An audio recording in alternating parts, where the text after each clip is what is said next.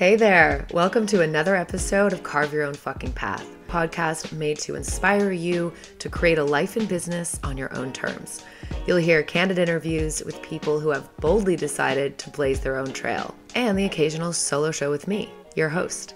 I'm Willa McDonough, on-camera coach, storyteller, and remote video producer. 5 years ago, I moved from my home base of San Francisco to the coast of Portugal, taking a big leap into the unknown. Some called it courageous. I called it carving my own fucking path. Today, I live in Lisbon and run a business that elevates your online presence, helping you show up confidently on camera to create videos that showcase your brand and personality so you can get more visibility and attract clients by being yourself. If you're just starting out in business or you've been doing it for a while, you're sure to pick up tidbits of actionable advice and hopefully feel inspired by stories from people who have chosen the unconventional and sometimes messy path. And if you've been waiting for a sign to start carving your own fucking path, this is it. I'm so happy you're here. Ooh, do I have a treat for you? Okay, this is a juicy episode. And I say that because, well, if you read the title, it had sex written twice. So Irene Fehr is a sex and intimacy coach. She is the Sexpert. She is regularly published in the Huffington Post and Refinery 29 and Elite Daily. So she is a wealth of knowledge and very well known in the field. She graciously shared her story, the intimate details of her experience in a sexless marriage that started out with painful sex. And then she was in her late 20s. So really young and just trying to navigate this unknown world of the female libido. And she went to traditional therapy and then ended up being introduced to coaching and then specifically a sex and intimacy coach. And in that experience, her life completely changed and she chose to devote her life to helping other people, other women and couples. Irene is a complete joy to talk to. And she was so open and so, real and raw about her own story and her own journey. And her mission is so fucking powerful. And it's funny, her mission statement is a well-fucked woman will change the world. Let's dive into this interview. And I'm really excited for you to meet Irene. Welcome to the show, Irene Fehr. Thank you so much for joining Carve Your Own Fucking Path. So you are a sex and intimacy coach for couples and women. Yes, that's right. And I have a million questions and I can't wait to dive into your path and, what brought you to where you are today. So let's dive right in. Let's do it. Let's do it. So take us back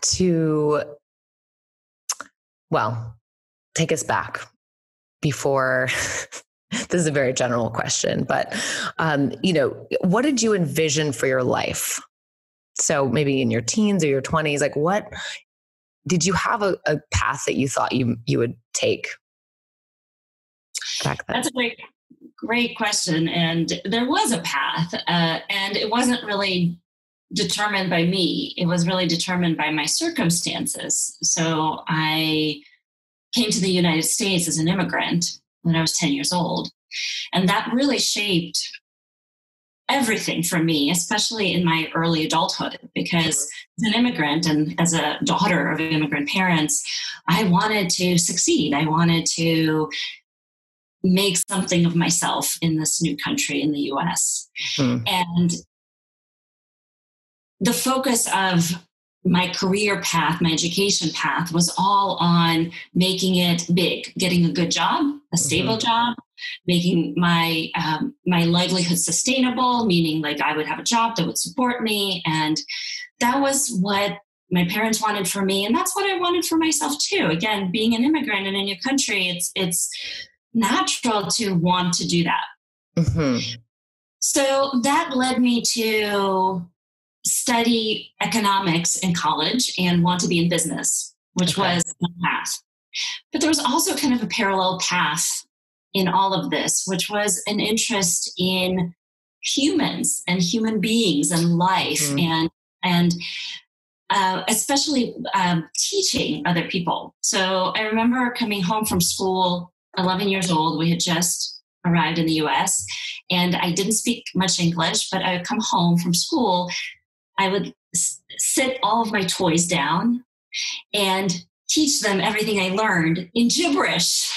That's so cute. Because I didn't know English enough. And I was still, learning some words, but basically I was trying to teach them everything that I learned, like math and all that in gibberish.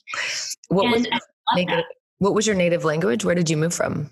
I moved to the US from a country that no longer exists called the Soviet Union. Oh, okay. So I was in what's now Ukraine, but my primary language is Russian. Okay. Wow. So completely different world. And the pressure you were saying, to get a good job and, sustain yourself, was that because that's the American dream? Like, is that, your parents were moving to the US for this new life, new beginning, and you better not take advantage of it, that kind of thing? Absolutely. Okay. And career paths in the Soviet Union at the time were very limited. Because of so many hoops and things that you had to jump through to get to, not only get to the universities that you wanted to go to, but also get the jobs that you wanted. And so everything was very limited there. And yes, when we came to the US, it was like, okay, well, now it's not that you can choose anything, but choose the best thing. And yes, create that American dream. Yeah. And absolutely, I thought that was a wonderful thing to do as well. And again, business made more sense. There was this other part of me that was intrinsically was interested in a whole different set of interests and things that I wanted to do and skills. Like I have always been a teacher, but being a teacher was looked down upon. Like, why would you want to be a teacher? Like you would get $25,000-$30,000 a year. That's not very sustainable. So yeah, in that that really shaped where I went career-wise in the first part of my life. Okay. So business. And did you get a business degree then? I studied economics in my undergrad, and then I ended up working on Wall Street in New York in marketing specifically. Okay. And then when I moved to California, I was in Silicon Valley also doing corporate marketing. So business/marketing. And your people interest, was that still in the back of your mind? Was it something that you were pursuing, or what did that look like for you? It was definitely in the back of my mind, and it showed up very strongly actually on 9/11. And I was working across the World Trade Center at the time, 130 Liberty Street, which was the building just south of the towers. And 9/11 woke up this realization in me that I want to work with people, that people matter. But I didn't know what that might look like. I did ponder enrolling in the Army during that time, but where the country went politically discouraged me from doing that, because I did not support that at the time. And so yes, it woke something up in me, but I didn't know what to do with it. I didn't know what working with people might look like. Several years later, it started to form into, well, I'm going to work in nonprofits, in the nonprofit world in Africa or Latin America, South America. But that too was just kind of still like, I'm not sure if this is what I want to do. But the seeds were planted for sure, 9/11. And I kept thinking about it for the next following 10 years. Oh, wow. Yeah. So 10 years, always like a little bit of the back burner. Yeah. In a way. Okay. Did you have any encouragement? Like, were your parents encouraging you in any way, or did you even speak to them about it? Did you have any mentors or anything like that? I did not. I did not have any mentors. Most of my friends at that time were in the corporate world, and we were all in the same boat. And in a way, the corporate world was, I'm sure you've heard the saying, the golden handcuffs. Yeah. Right. It's so compelling to stay because lifestyle and benefits are so good. And it's like a prison. You felt like you were in a prison. Oh, absolutely. I felt like I was using at most 5% of what I'm capable of. like in terms of my skills and in terms of my whole being. Like, for example, I wasn't using my heart at work. Yeah. I wasn't using my like my relationships with people. That wasn't, if you talked about relationships at work, just even relationships between people, like it was all about playing games and manipulation. Whereas for me, one of my biggest values is creating relationships based on respect and trust and honoring each other's talents and what we need and want. And so that wasn't exactly welcomed in the corporate world. And so, yes, I was, like I was saying, I was only using 5% of who I was. And I felt underused and underpowered and bored out of my mind. And how long did you live like that? How long was that your reality? That was for about 13 years. Wow. Okay. So your 20s into your early 30s. Yes. Yeah. And then what happened? So talk about your relationship, your most transformational relationship. So my most transformational relationship was my marriage. And of course, I didn't think of that right way.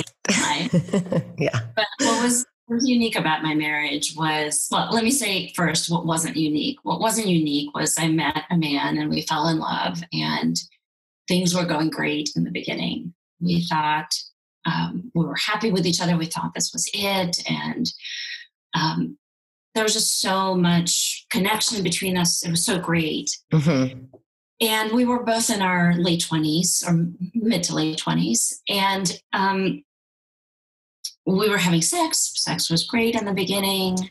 It was easy.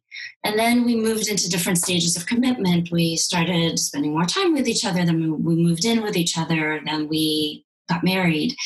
And during that natural path that really naturally evolved, like it does for most couples, what happened along the way was that for me, sex started to get more difficult. So at some point, it started to get painful.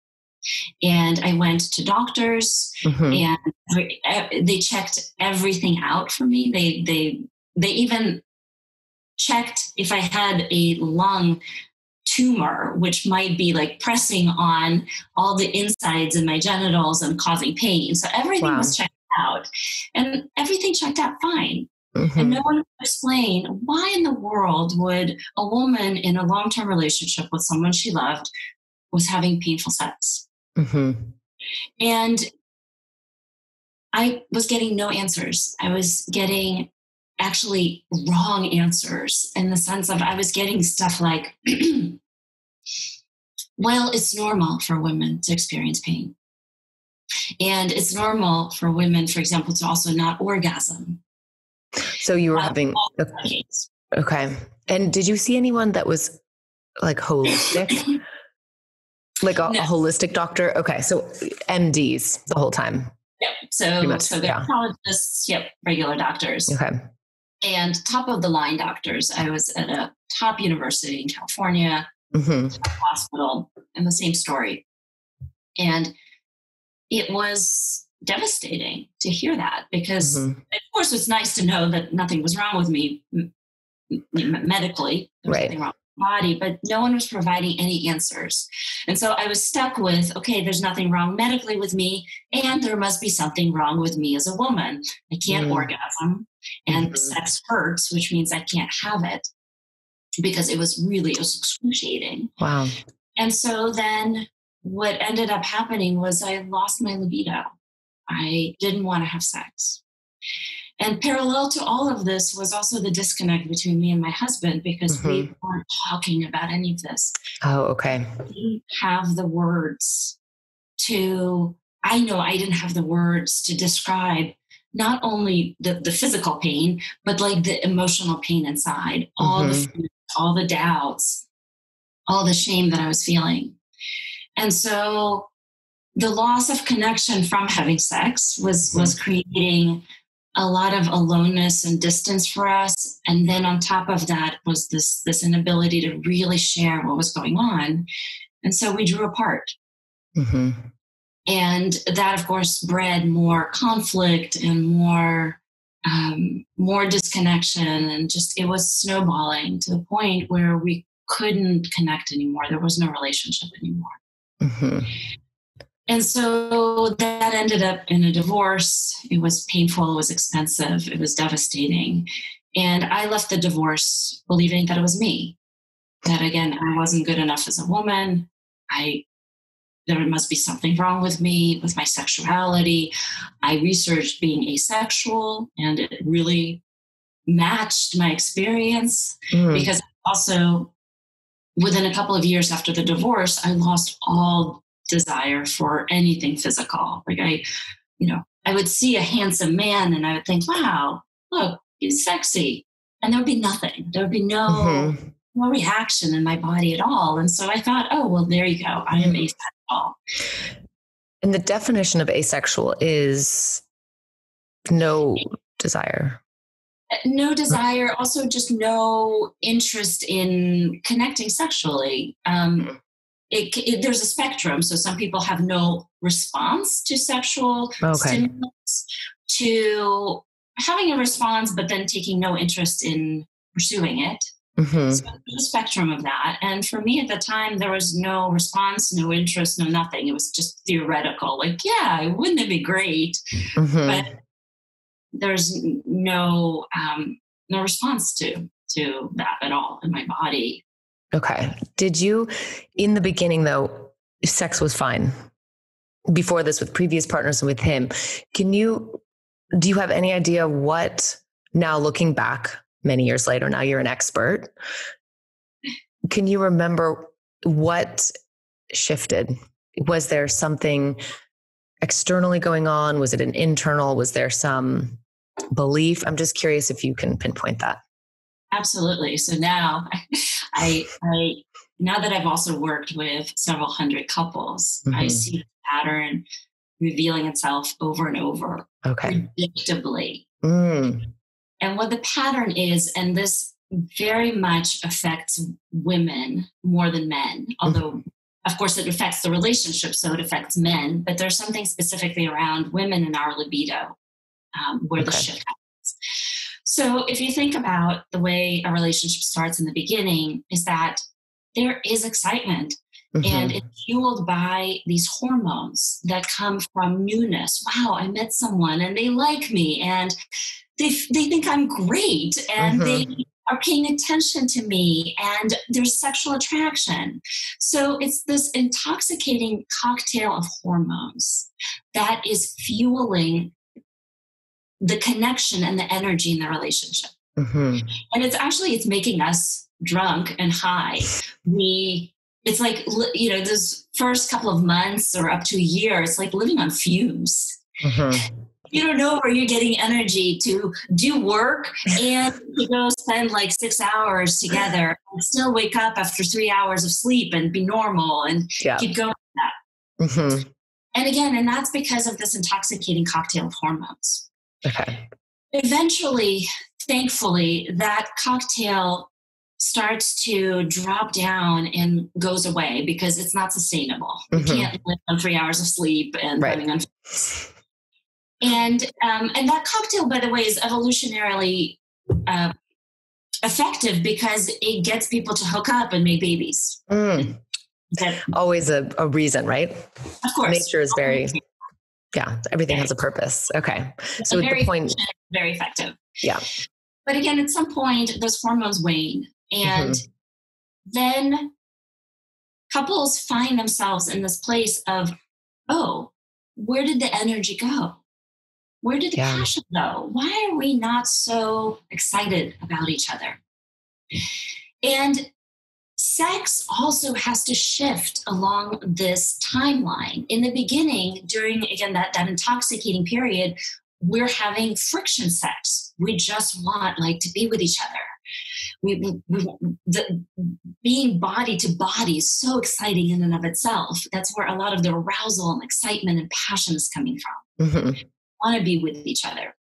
But when that cocktail wanes, you have to find a different source for that passion. Yeah. And most people in general in the whole world, now that I have also different continents to compare, Mm-hmm. don't know how to do that. We only, and this is also biological, we only know how to do it when that cocktail of hormones is there. But what happens when that goes away? What do we do? We have to actually cultivate sexual desire in a long-term relationship. And you go through this very crunchy, very uncomfortable period in between these stages, mm-hmm. where you have to face your partner and put down the preconceptions that you have, put down also the ideas that you have about yourself of how you should be, and actually start to get very vulnerable. Mm-hmm. And start to put down your guard and learn to communicate what you need and want, and let go of performance. Because that sex in the beginning stage is what I call friction sex. And it is a lot about performance. You want to show off your best side to your new partner. That's mm-hmm. what it's all about. And friction is the, body to body. It's like the excitement of that. But at some point, also friction sex becomes boring. Performance is exhausting. Performance on both ends for women too. Both. Okay. I see what you mean. Yeah. Just putting. And for women, especially, because for women, we need variety. We need sex that meets us where we are, mm-hmm. not repeating the same thing. It's possible for men to do it. It's not exciting, but it's possible they can do it. For women, we can't do it for long periods of time unless there's drugs and alcohol involved. Oh, interesting. So drugs and alcohol kind of facilitate, lubricate the process of performance. But they also mask the vulnerability and they mask what's really happening. So friction sex can be sustained, again, under drugs and alcohol. However, long-term, it naturally dies out. And again, couples then find themselves in this crunchy, uncomfortable spot of what happened? What do we do? Mm-hmm. And they can either pause and talk about it and start to discover each other vulnerably and also discover themselves throughout this process. Or a lot of couples just fall apart during that time. Well, we must not be together. We must not be compatible. We must not be meant to be together. Maybe we should open the relationship and people because there's no passion. We're good in other ways with each other, but there's no passion. Yeah. Is it usually after 2 years? I feel like I've heard that. Yep. So 2 years, the cocktail wears off. Yep. So I would say the cocktail wears off even earlier. Okay. But what happens for couples when they fall in love is that there's another cocktail that starts to happen, which is the cocktail of validation. Wow, this person loves me and I love them. I will do anything for them.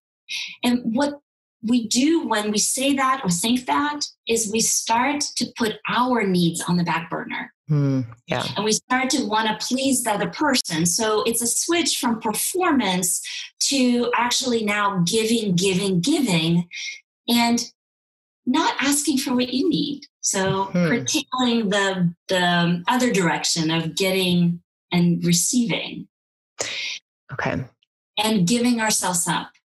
So we start giving ourselves up for love in the relationship because it's also so intoxicating. We all want to be loved. We want to belong. We want to be needed and wanted by another person. And we start to lose ourselves there. And that's when love comes into the picture. This is what happens. Men and women do this, you see, right? So both people are their needs on the back burner so that in a sense, they're not necessarily being truthful to each other. Okay. It's fascinating. Okay. And it's it's coming from a really good place inside. Like, I want to please my partner. I want to make them happy. And equally, it's coming from fear. If I don't make them happy, they're going to leave or they're going to be disappointed with me. And men and women do this equally, but it looks very differently. Women stop asking for what we need. We stop, for example, asking for more time or slowing down. We stop asking for, or not even just asking, but reinforcing this idea that we need time with our partners. That at the end of a busy day, if you've only seen each other for 5 minutes in the beginning of the day and 15 minutes at the end of the day when you're both exhausted, that's not enough for a woman to feel connected to her partner and want to have sex with him or her. This is equally true in a same-sex relationship. We need time. We need to be held. We need to be touched. We need to be paid attention to. We need to be played with. We need to be listened to. There needs to be interaction. And again, when couples go deeper into a relationship and they move in with each other and life takes over and have children, the amount of time that they spend with each other keeps shrinking to the point where they're just roommates. They're passing each other in the hallway as they're dealing with things. And for women, that is not enough to feel connected and wanting sex. Okay.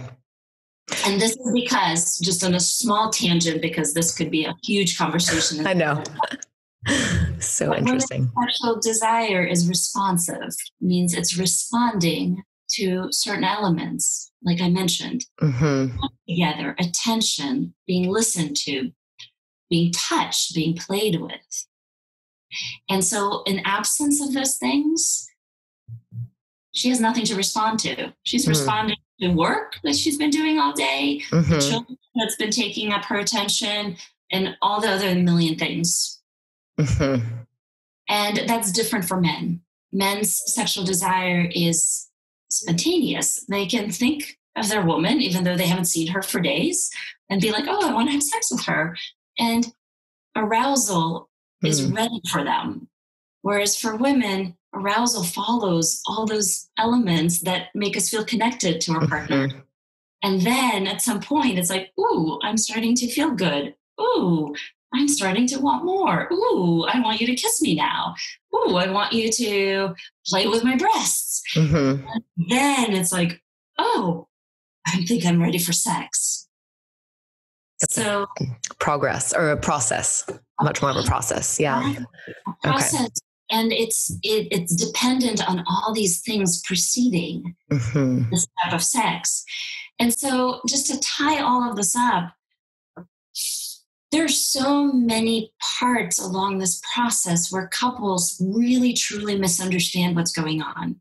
Like I said, in the end of that hormonal cocktail in the beginning, they think that they're just incompatible. The passion is gone. But no, it's just that they're entering a new stage. And during that time, again, women will start to see like, oh, friction sex is not working for me anymore. I want something else, but they're not going to, we don't know how to talk about it. So there's this disconnect. And then love might or might not come in, but if it does, there's the not understanding that we're folding ourselves into pretzels for each other out of love, but also we end up losing ourselves and become resentful. And all of that is causing this distance between partners, which is really not working for women because we start to feel less and less connected and more like roommates. Like, I can't respond to you sexually if I'm not connected to you. Yeah. But we think then that there's something wrong with us. And all this misunderstanding just snowballs and creates more and more distance. And that's where couples get stuck over and over. And this is what my coaching practice is about. Couples come in, and again, I can predict exactly what happened when, pretty much, by them describing where they are today. Because all is predictable.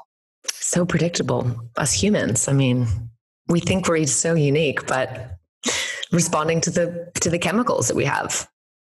Chemicals and wiring, our biological wiring.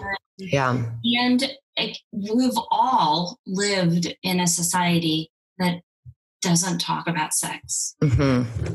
Definitely. I'm fortunate to be in the Netherlands, which is really at the forefront of the world in sex education. And still, there's gaps in people's understanding. And so there's so many opportunities to misunderstand each other and to misunderstand ourselves and what's happening. And this is why it's so hard for everyone, from the US to Australia to Europe to Africa to Asia to everywhere. Mm-hmm. What is your mission right now? And I want to go back to your marriage as well, but just you're on a mission now to work with primarily women, right, on their libido and couples. So my mission is to demystify and untangle these misconceptions around female sexuality, especially in a long-term relationship. There's been a lot of amazing breakthroughs and breakthroughs in thought and understanding of women's sexuality when it comes to being single, and a lot of liberation that has been afforded to women. And then female sexuality in a long-term relationship is still a huge mystery and a taboo. Because once we're in a relationship, it's customary to not talk about it because now it happens behind closed doors. Now that we've committed to each other and we've said that this is it for us, that the assumption is that everything now should go smoothly and perfectly because, again, love is in the picture. And this then, of course, adds a whole new level of shame for women. As if, instantly when you go through a wedding or you have a wedding ring, you instantly know how to be a wife. You instantly know what to do when you have children and your body has changed and you don't understand why why your sexuality is shifting too. Somehow instantly, because again, you're married or you're in a committed relationship, you're supposed to know. And again, that creates this other layer of shame. And that's what my mission is to help women and couples and men understand what's happening and help them find each other and realize their dreams of love and connection and a future that they really want together in a long-term relationship. That's beautiful. Quite a mission. And also I want to add too, and pass it on to their children. I melt every time my couples, when they come to me, when they share their why for doing this work. And it's that they want to be an example of a loving, affectionate couple that are in love with each other, not just, affectionate as human beings, but as lovers. And they want to model that healthy relationship to their children. Yeah. That their children look back and say, hey, our parents loved each other. Like, look at that. You can tell, like, the way my dad looked at my mom or my mom looked at my dad. And you can tell that there was this connection and chemistry between them. And I think that's so powerful. Definitely. On and give this ease and freedom to the next generations. Definitely. It all starts there, right? Is the modeling.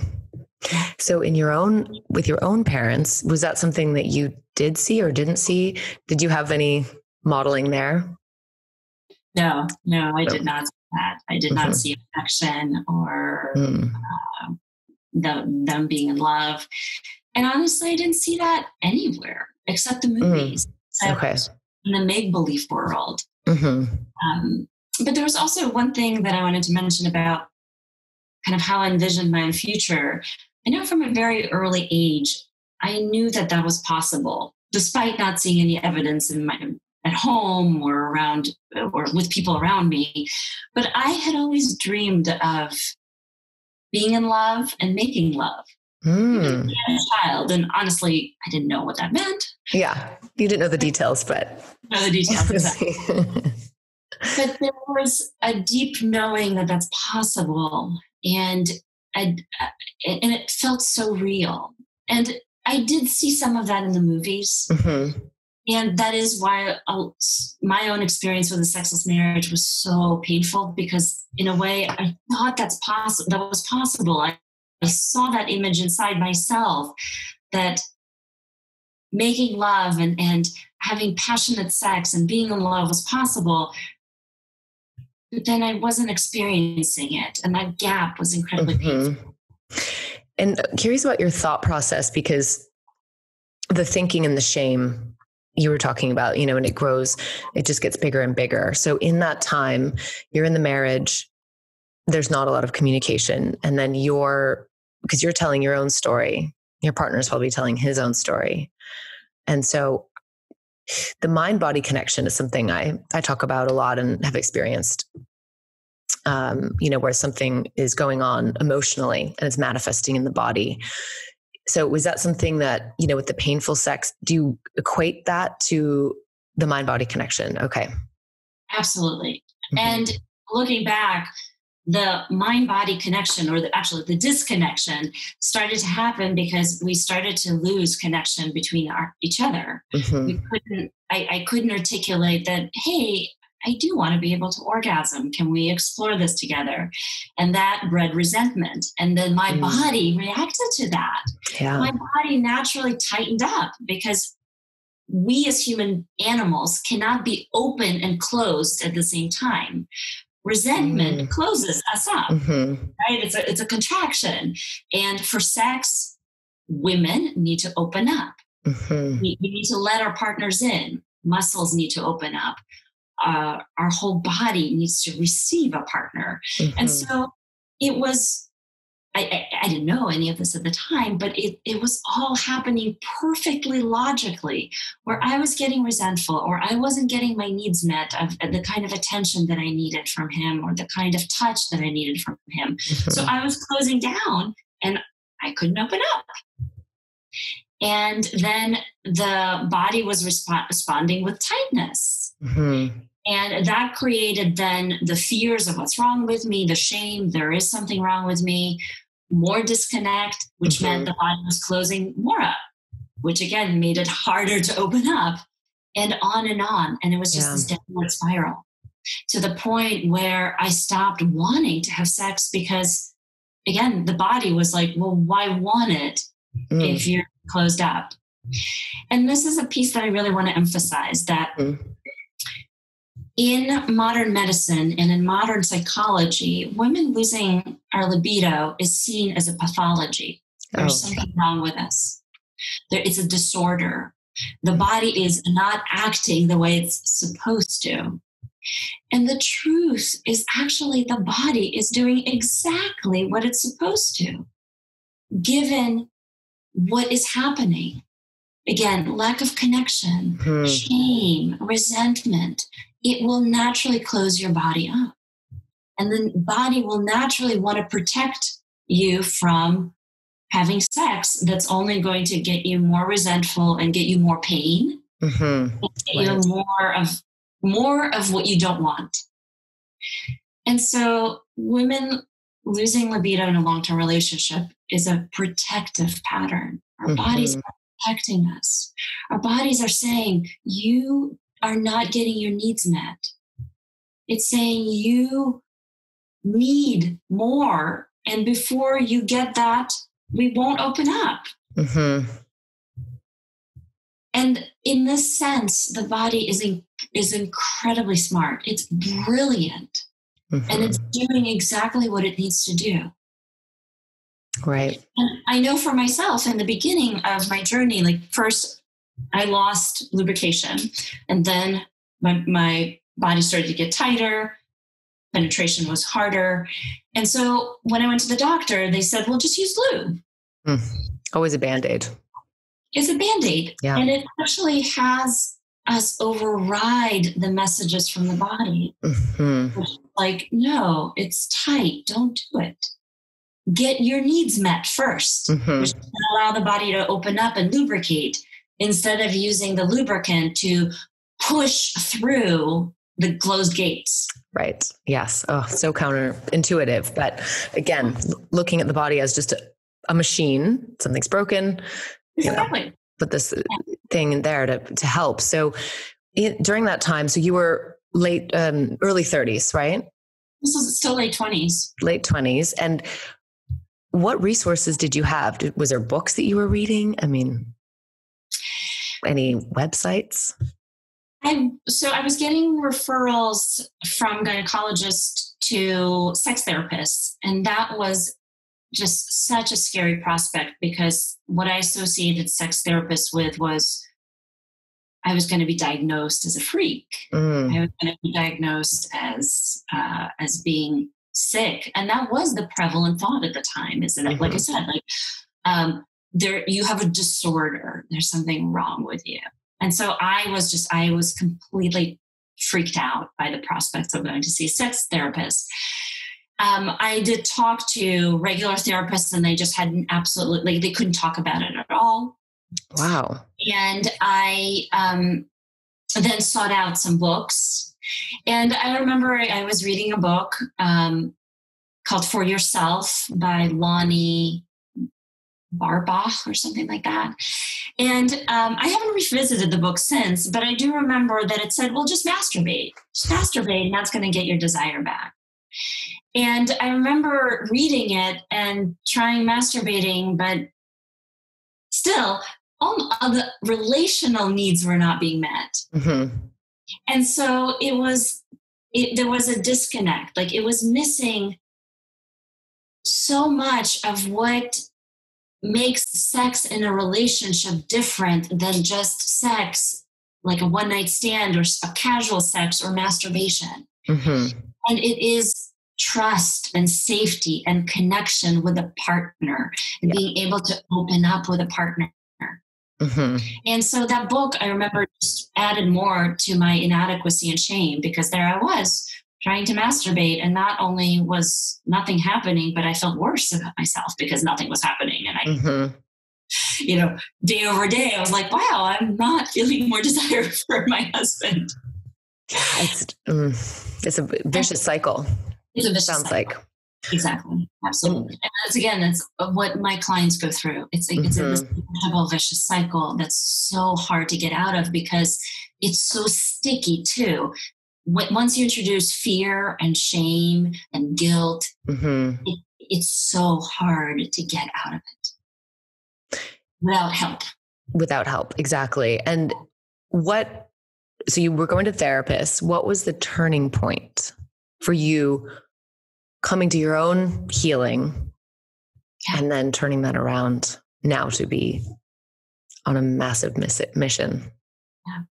The big turnaround was actually discovering coaches rather than therapists. Mm-hmm. I found then my experiences with therapists being very negative, in the sense that everything was about me being like having a disorder or something wrong with me and fixing me.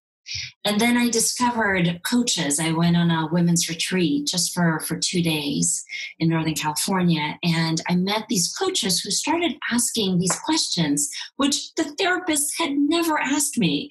Wild. Questions such as, what do you want? What lights you up?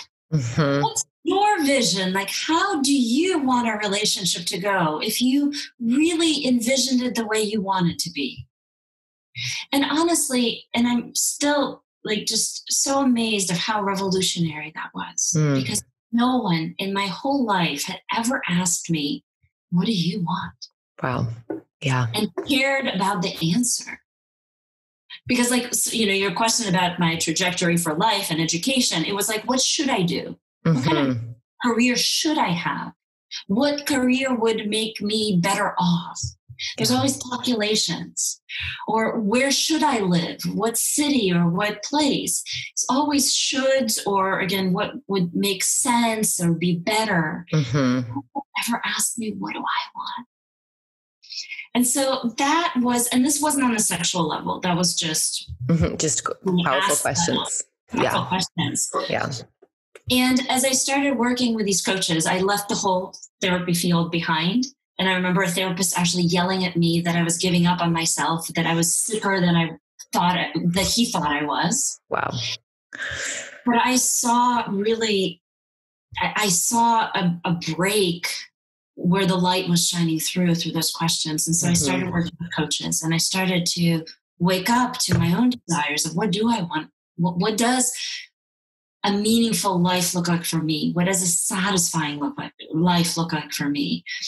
And about 6 months into that work, I also started to come alive. Because between my divorce and this time, there was about a 5-year gap. And during those 5 years, I had shut down completely. I had shrunk from shame and shrunk from all those beliefs that I'm broken and that I'm not good enough as a woman. And so I became invisible at work, with men, in just general relationships. And after 6 months of being coached and starting to wake up, I started to become visible to men again. Your light was back on. Yeah, the light was back on. But then also was this realization that I need to get some help. I need to untangle what happened, because I wasn't comfortable having relationships and then being sexual. I mean, even kissing for me just felt like, oh, where's this going to go? Am I going to be able to be sexual?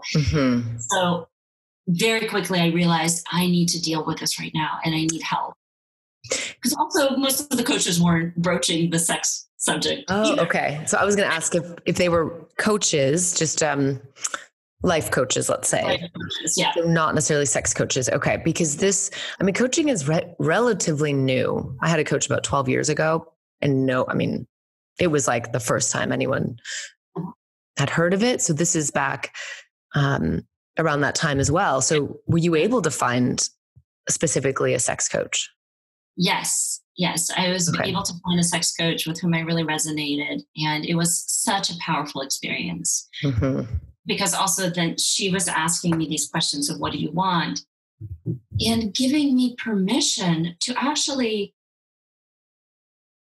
paint a vision of a sex life that I wanted, which was also revolutionary, because I, along with pretty much most women, think that sex is dictated by the man in the relationship, that he initiates, he leads. And that's in a way true, because men are so much faster to arousal, like 100 times faster to arousal.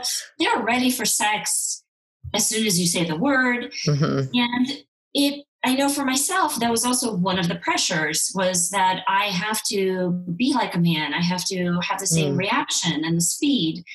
And when I started working with a sex coach, she started to give me permission to honor my pace, to listen to my body, to understand my needs and desires and speak them.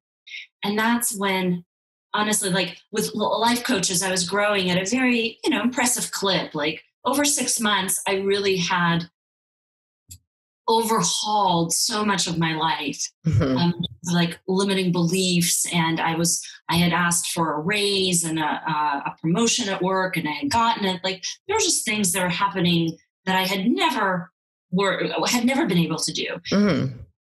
But then when I started working with a sex coach, and we started to talk about these very vulnerable areas that are the core of who I am, how I see myself as a woman, and how what I believe I deserve. The growth just rocketed. It just took off like a rocket ship, and it was so amazing. And it was then very quickly into that journey that I was clear, like 100% clear, that this is what I want to do. Because our sexuality as women is not a nice to have, and it's not just for reproductory purposes. It's part of our power. It's like an engine that gives us a boost. And so at that time, I had been living on maybe 1 out of 3 engines, because it was like I had discovered coaching, and I was really excited about it, and that gave me purpose. But there was the sexuality engine, and then there was the relationship engine. And then they were connected, because for me, I couldn't have a relationship if I wasn't available for sex. So those two parts went together. And so I was just running on one engine. And when those two other engines went online, I was blown away by how confident I started to feel, how good I started to feel in my body, how clear I started to be, how courageous I started to be. And that was the moment where I knew like, this is what I wanted to do. And at that time, it was limited to working with women. Mm-hmm. And that was very early on in my experience, but it was just very clear. Sex, sexuality, relationships, and women's power are intertwined. Mm-hmm. And what I say today is that a well-fucked woman will change the world. Yes. Because it's the power that we have that comes from receiving pleasure, being satisfied, and expressing ourselves in that realm. Mm-hmm. In the passionate realm, in the vulnerable realm of sex and sexuality. Once that engine is on, we are unstoppable. Mm-hmm. And I saw that in my own life, and I see that with all my clients, and that's what gets me going every day. Every day. Wow, that's incredible. I love that. I got to write that down. Well-fucked woman will change the world. Absolutely. And okay, so that was your aha moment, and then you went on a journey to then, study for many years, I'm assuming. Yep. So and being a research subject. Oh, okay. Yes. And doing all your, talk a little bit about your education, what the process, what that looked like. And that was probably a lot of discovery in that as well. Like what's available out there and what did you resonate with? Yeah. So my path started with learning this practice called orgasmic meditation, which is, it's a sexual meditation practice that brings together mindfulness and awareness of the body while being touched sexually. And that was incredibly liberating for me because it helped me come into my body and learn about it. And so I practiced that for several years and was involved with the people who created the practice and was studying with them. But that was just one small element. That was kind of where I started. But it got me then interested in also understanding the whole psychosomatic connection, the body-mind connection. And that led me to study also trauma. So I studied somatic experiencing, which is SE for short. It's a modality that was created by Peter Levine, and it's a trauma resolution modality that works with the nervous system, which is incredibly important for sexuality. So this started then to add this level of understanding of what do our bodies, primarily as women, but for men as well, what do we need in terms of safety for the nervous system to relax so that it can get aroused. Okay. And this added, again, a whole level of richness to understanding of sexuality and what we need for sexuality to go online fully, to be able to express sexuality, but in a safe place. And then I also started to work with couples. And so then I trained with John and Julie Gottman, and I studied Sue Johnson's work in emotionally focused therapy and started to add the emotional focus and the richness that comes from understanding that and how to help couples and women as well, but primarily this is a couples challenge, and that's to connect emotionally during the challenging times when there is disconnection, when there is conflict. And so it just started to all add a lot of richness, and I began to create my own approach. The trauma piece, the sexuality piece, the couples therapy piece, the emotions piece, and bringing it all together. And so I have a unique approach, and I have a very structured approach that I take couples through, as well as women. It's different tracks. I work with single women individually, and I only work with married or women in a relationship in a couple. Okay. So committed couples only. Couples only, exactly. Okay. If a woman wants to work with me and she's in a relationship, but her partner doesn't want to work with me, I'm unable to do personal work with them.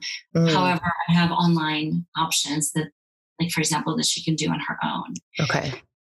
And that was a deliberate choice, because sex in a relationship is a relational issue.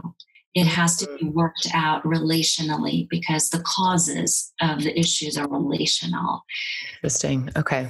So I will only get in person work with them as a couple. And of course, single women are wanting to prepare themselves for the next relationship or heal something from the past. And so, of course, that can be done without the relationship itself. Okay.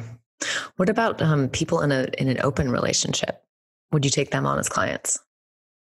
I don't work with people in an open relationship. That's not my specialty. And it's frankly just not my interest as well. I'm really interested in, just for myself, and again, my own interest is seeing, like, what happens in a long-term relationship, and how do we work with the constraints of the committed relationship and all the things that are changing inside. So how do you invent and reinvent a relationship? How do you make it work given all of those constraints? That's my specialty. Yes. And how long do you work with people on average? Like, a couple comes in, is there a set time that they would commit to working with you?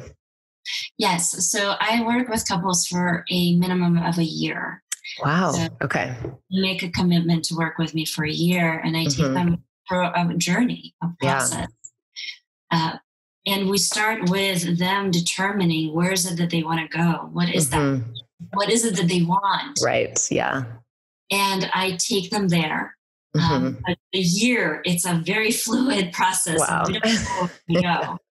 But at the end of that year, they get to where they want to go. Year plus or minus. But it's a journey, it's a process, and I don't do session by session kind of things, because in my experience, it doesn't support them through the regular ups and downs that people go through in a relationship. Right. And this is a pattern that, for example, I see with everyone. They buy an online course, or they get a book, and they get very excited about it, and they do the first 2 chapters or the first 2 sessions, and they have 2 date nights, and then the third one is hard to plan. The fourth one is even harder. Then they give up on the 5th one. And so there's just that natural rise and peak and fall, and then they are again thinking, like, see, we failed. We tried another book and it didn't work, and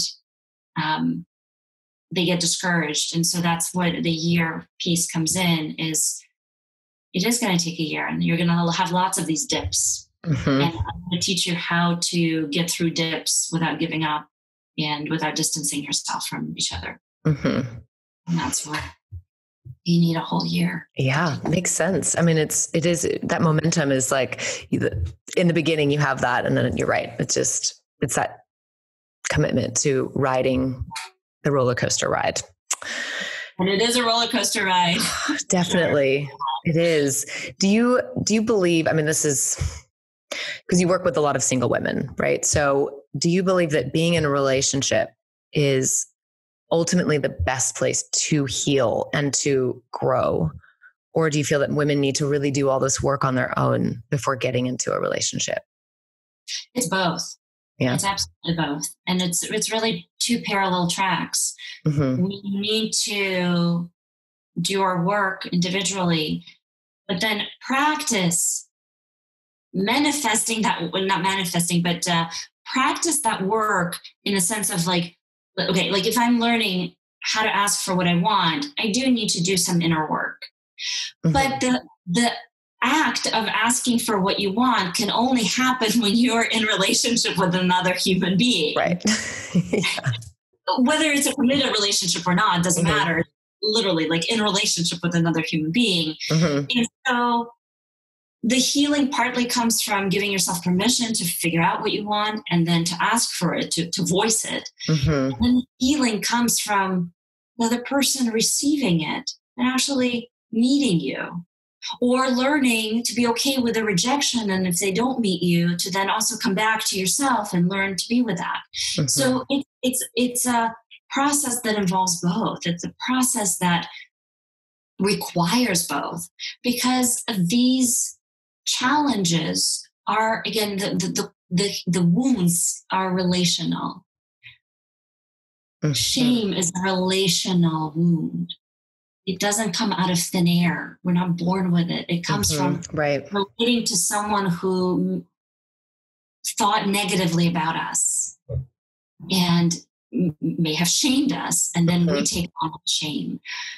And then the healing comes from both as well. Okay. And, when I work with women individually, we do a lot of inner work, but then again, they get to practice that in their relationships in their families, their work relationships, of course, dating or their romantic relationship. Mm-hmm. But even in the absence of dating and their romantic relationships, they get to heal that with other people in their lives. Mm-hmm. Because it spills out, right? It's all connected. Again, how we relate to other people. So I just want to know, so your biggest pain has become your greatest gift. Absolutely. Right. So what would you tell other people, let's say maybe not in a necessarily similar situation, but how did you take, this incredibly painful experience that you went through with marriage and then divorce and then turn it around? The biggest thing I would say is get help. Mm-hmm. That was honestly, that was the second biggest gift. The pain was absolutely the motivator, and it got me to do something, but that something was getting help. And like I mentioned earlier, these patterns, these downward spirals are so sticky. They are so much that gets tangled up.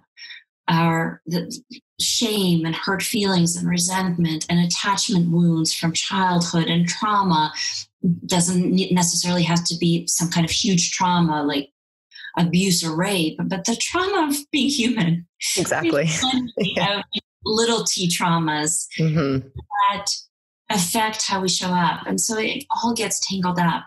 And we stop being able to see our own goodness, our own wholeness. And that's where the transformation happened for me, that there was this pain and I got help. And I still, I'm a huge proponent of getting coached, of going to therapy. Now I'm a lot better at finding therapists who are amazing and are really focused also on wholeness and wellness and having someone help you see the wholeness in you and the vision and the dreams and help realize that. Because again, I wouldn't be here if that part was missing. I would not have figured this out because I was caught in the same thoughts that dragging me down. Right. Actually, I couldn't see outside of them. So the pain and then getting help are huge elements of transformation. And what's next for you? You're not alone.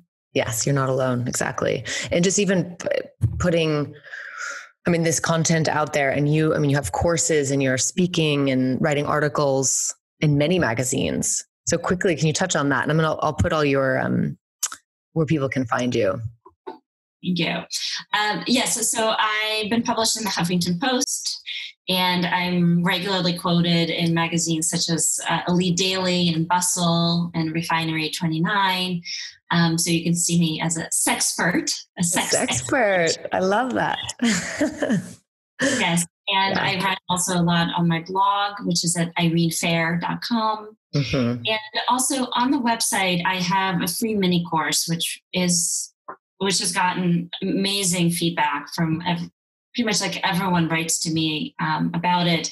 And it's called How to Want Sex Again. And it's for women who have gone through similar situations that I mentioned that I went through in my marriage, their libido, dealing with painful sex. And I demystify three things that are in a way taken completely for granted. Like this is how things are in a relationship, that are huge myths and that are incredibly dangerous because they cause women to go down the paths that I described, thinking there's something wrong with us, we're broken, we're not sexual enough, and which frankly destroy relationships. Yeah. And so I demystify those conceptions, and then I talk about the truth about female libido and offer a 5-step blueprint on how to reconnect to your own body. And not only that, but to have pleasurable sex that has you wanting sex more and more in a natural way, in a way that honors your body. So that's also on the website, and that's available for anyone who with an email address. You'll get that right away. Awesome. I love your website. Your blog is really, really excellent. So many amazing articles, and you're a wealth of knowledge. So I appreciate your sharing your story and being vulnerable. And yes, thank you. And what's next for you? I know you're living abroad, so we didn't touch on that, but you're living in the Netherlands. You just moved earlier this year. 10 months ago. Or 10 months ago. Yeah. Time is flying by. Crazy. And so what this new country, new adventure is, give us a snapshot of what's next for you.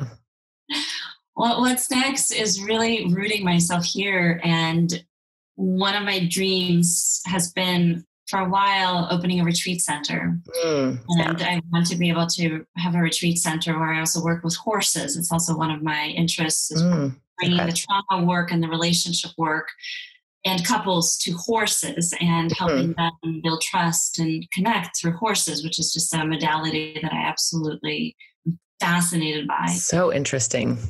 Yeah, you have this like 1,100-pound animal who can transform your relationship very quickly. So what's next is working towards creating that and opening a retreat center and bringing couples for deep individual work for them as a couple, but doing that on site and in person. Of course, Corona has made this quite difficult. I don't know where this is going to go, but that's the big dream for me right now. Yeah, is doing more in-depth personal work with couples and offering these retreats where they can go deeply into this work.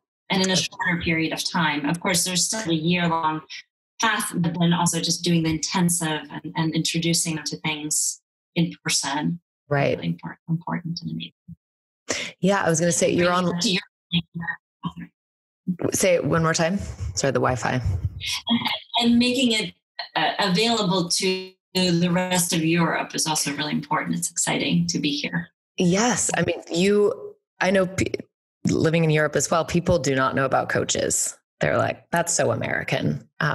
So I think, you're definitely on the forefront, I would assume. Right. So, I mean, you're all, in the most liberated country sexually. The Netherlands is actually here. There's quite a few coaches. Oh, the Netherlands is at the forefront. So it is a very popular field. All the wellness centers have wellness coaches. If you work in a corporate setting, they have career coaches. But I think the Netherlands is very unique around this and very, very revolutionary. That's really cool. So you're in the right spot. I'm in the right spot. Yep. It feels good. That's great. Yes, it actually, it on so many levels, it's the perfect place for me. I don't know what had me like exactly say like, this is where I want to be, but whatever it was, I'm incredibly grateful. That's okay. So it was more of a gut feeling. It was very much a gut feeling. Like it was clarity, but it wasn't like, the clarity wasn't born out of rational calculations and thinking where am I better off. It was just this clarity, like I need to be in the Netherlands. So, wow. And as you've been there now 10 months, it just is like more solidified. Absolutely. More and more. This is where I need to be. That's so cool. Again, inspiring people to follow the gut. And then, as you learn to listen to that more, it generally isn't wrong. Yeah, right. Exactly. Or it might not be exactly right, but it will lead you to the next right step. And then the next right step that's going to lead you to where you need to be. So not everything is always instantaneous in terms of landing on the right thing. But yes, my experience, as long as you follow your gut feeling, it will lead you in the right direction. It'll lead you to the resources you need to get to where you need to go, or the people, or the like awareness of something new that you didn't know existed. That's lead you to the right place. So listen to your intuition. Listen to your intuition. Would you have to and ask yourself, what do you want? Yes, exactly. It's a question that is so fundamental, but is so overlooked, like you said. So I'm so glad you talked about that, because it's really, I mean, that's why I love coaching as well. The answers are inside. We're just not being asked those questions a lot of the time. Exactly. Awesome. Thank you so much, Irene. Thank you so much for having me. It was my pleasure to share my story and to have this conversation. A very deep conversation. That brings us to the end of this episode. Thank you so much for being here. If you enjoy the show, please rate and review on Apple Podcasts. It makes a big difference for visibility. And even better, share this episode with a friend. And don't forget to subscribe so you never miss an episode every other Wednesday. If you're interested in working together to elevate your online presence, I'd love to hear from you. Reach out to me on Instagram at whereiswillow. I also hang out on LinkedIn, Willow McDonough. Until then, cheers to carving your own fucking path. I love you.